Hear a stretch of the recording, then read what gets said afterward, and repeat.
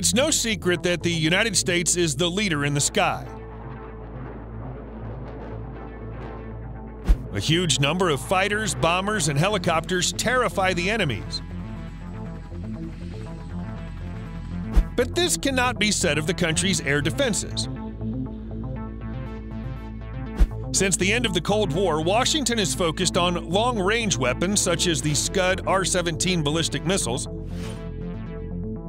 Short-range air defense units, on the other hand, were reduced and consisted mainly of Avenger systems, which have long since fallen short of modern standards.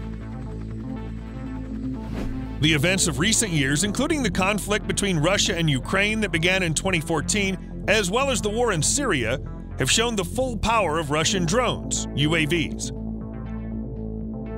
As a consequence, there was an urgent need not to just restore, but also to build up SHORAD, short-range anti-aircraft defense forces. Today, we'll find out what kind of answer the American authorities have prepared for their enemies. This is Military News, and here we go. So, Mobile Maneuver Short-Range Air Defense, or MSHORAD for short, is an anti-aircraft self-propelled missile and cannon system designed to combat a wide range of air threats.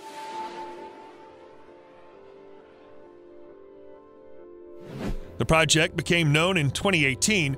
Such companies as General Dynamics, Land Systems, and Leonardo DRS worked on the development.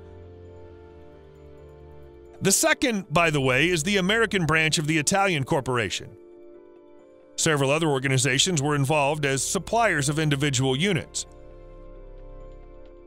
The first 4 prototypes were received by the 5th Division 4th Air Defense Artillery Regiment, 54ADA, part of the 10th U.S. Air and Missile Defense Command in Europe. Recall that the 54ADA was formed the same year in Ansbach, Germany, becoming the first such unit in the States in 13 years. Tests of prototypes were successful, and in September this year, America signed a contract to produce the first full series of 36 units. All in all, Washington plans to purchase 144 units, which will subsequently be deployed inside the country. 2 units will be rearmed by the end of the current fiscal year, and the remaining 2 will switch to MSHORAD during the next. The entire program will cost the government, according to preliminary estimates, $1.2 billion, and one such complex will cost just under $8.5 million. But I should note that the cost will include testing, spare parts, and the vehicle itself. In its characteristics and capabilities, MSHORAD surpasses its predecessor, Avenger. It lacks mobility and protection since it's based on an HMMWV and uses only Stinger anti-aircraft missiles. To speed up and simplify development, the new SAM is based on the Stryker A1 lightly armored wheeled vehicle, which provides 14.5mm bullet protection. The vehicle has an all-wheel drive, 8x8, which increases its mobility and mobility to the level of other armored vehicles, as well as simplifies the supply process. I should note that the complex can also use other platforms if the customer wishes so. The hero of our review is equipped with Mission Equipment Package, MEP, with a reconfigurable integrated weapons platform, RIWP, turret developed by Moog. The turret is equipped with an MX GCS Optronic Equipment Package with day, night, and laser channels, plus radio friend or foe identification equipment is provided. The weapon system used here is an artillery unit with a 30mm XM914 cannon capable of hitting a target at a distance of up to 4 kilometers with a rate of fire of over 600 rounds per minute. And the 7.62mm M240 machine gun firing up to 1,000 rounds per minute. In addition, on the starboard side is the SVUL launcher with 4 Stinger missiles, FIM-92, which can attack a target at a range of up to 8 kilometers at Mach 2. The left side has 4 Hellfire missiles, AGM-114, which have a slightly lower speed, only 1 Mach, but the range is increased to 11 kilometers. Inside the vehicle, placed inside the control units for surveillance and weapons, the workplace of the crew, etc., it's also possible to carry additional missiles to recharge the launchers. Target detection and tracking are carried out with the help of a multi-missile hemispheric radar, MHR. This Israeli development by Rada Electronic Industries includes 4 active phased antenna arrays. The radar is capable of all-around surveillance in the upper hemisphere and can detect enemy fighters at a distance of 20 to 30 kilometers.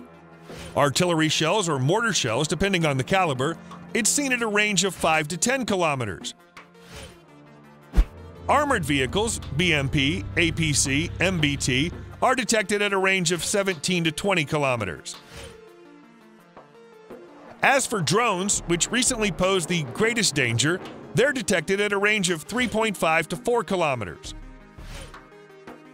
The radar equipment can be used both when stationary and when the anti-air system is in motion. M-SHORAD is often compared to the Russian Panzer S anti-aircraft system. Many argue that both the electronic equipment and armament of the machines are approximately on the same level.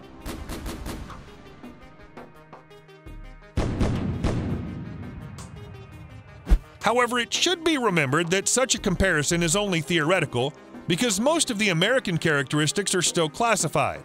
And in contrast to the Russian SAM, it still has no experience in combat use. To summarize, I'd like to say that the design part was implemented in a really short time. The idea of using only off-the-shelf components for the vehicle on the one hand helped save the lion's share of the budget, not to mention the design time. On the other hand, the designers faced problems at the integration stage. Although the developers assert that they've already managed to solve them, and the Ready Complex is going through the next stage of testing before the launch of the series. It turns out that now the fate of air defense depends not so much on the promising designs as on the contracting organizations and their ability to build the required quantity of equipment in time.